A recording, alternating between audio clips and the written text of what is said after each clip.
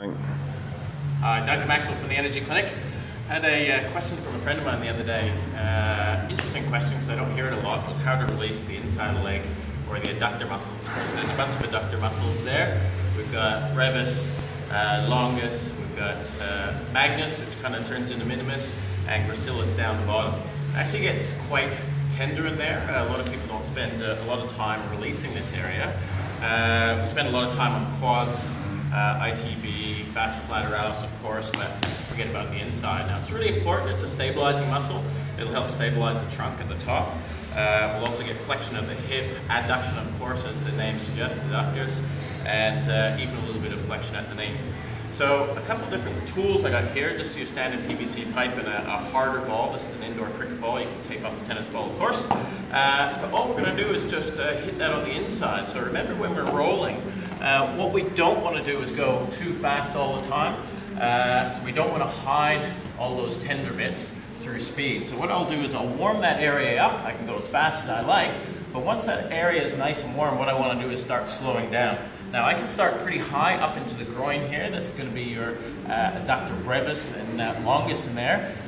Some people get reasonably tight in there. More people are going to be tight down closer to magnus and gracilis.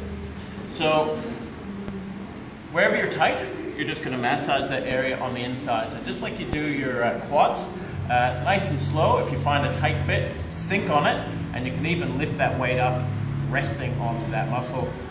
No right or wrongs here, just what works. Once I've released that area just with flat rolling, remember I only want to roll half rotation here. I don't want to go too long. Once I've done that, what I'm going to start is kneading that muscle through rotation. So a lot of the adductor muscles are medial rotators of the hip. So what I'm going to do is medially rotate that hip by lifting my heel in the air, while at the same time kind of keeping my weight on the roller as I'm going forward and back. And you'll find there's some nice little tight bits in there for most people. Once again, no rights or wrongs as to where you're going to place it. It's just wherever it's tight. I get pretty tight in there. Once we're in there as well, once I've got some elevation or inward medial rotation of that hip, what I can do is also, just like we do with our quads, is start working that wag the tail. And that will get into that gracilis in particular. I'm probably even getting a bit of VMO into the quads there. So I can spend a good 3 or 4 minutes. I can also shark that muscle forward and back, either with a straight leg or a bent leg. So rolling, wagging, and then sharking. 3 different methods you can use there. Once I've done that, what I can do is go a little bit more specific, and I can use the ball. So what I'm going to do is hit just on the inside of the knee where that gracilis will actually come down and attach to my tibia just down below there. And once I've got that position, what I can do is start just rolling circles. So it's a slight variation. Of course, I can do all the same methods that we did with that PVC pipe or the roller, whatever you have to use.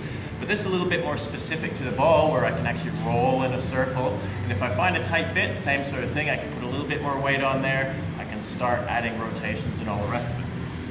It's very important that we look after our adductors. They're a big part of that, again, stabilization through the hip and also the trunk. And if we release that, you'll find that often there's less stress on the outside as well. Any questions, give us a hoy. Otherwise, see you next time. Thank you very much.